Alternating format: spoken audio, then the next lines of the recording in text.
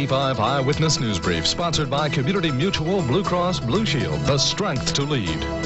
Today, Supreme Court okayed a law that requires parental consent before a teen can get an abortion. At 11, we'll hear from two teenage girls. Both had abortions, but only one with her parents okay. We'll also tell you why some women took the day off from work and left Erie, Pennsylvania at 3:30 this morning to attend the John Boyle murder trial in Mansfield. I'm Jim McElroy. I'm Ted Henry. We'll see you at 11. Caring, day-to-day reassurances that spell security.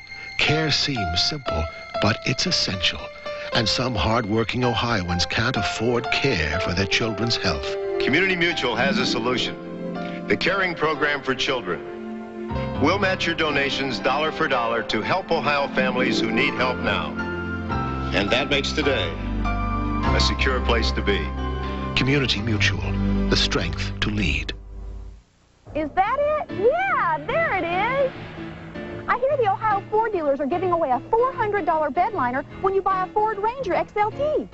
What a fun truck. I got air, stereo, power steering, rear anti-lock brakes, and fancy aluminum wheels.